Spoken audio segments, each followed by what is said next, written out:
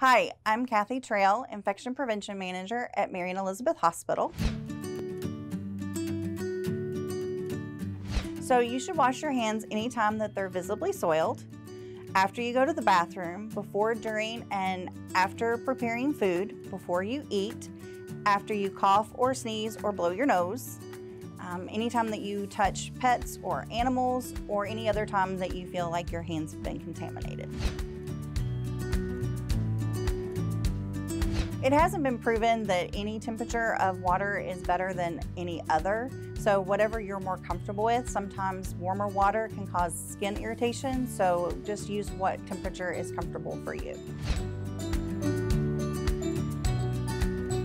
You don't want to air dry. You need to use paper towels or a clean towel if you're at home, and make sure that you dry your hands thoroughly. It's best not to use the blow dryers or the jet dryers in public restrooms. Those do have a tendency to spread more germs.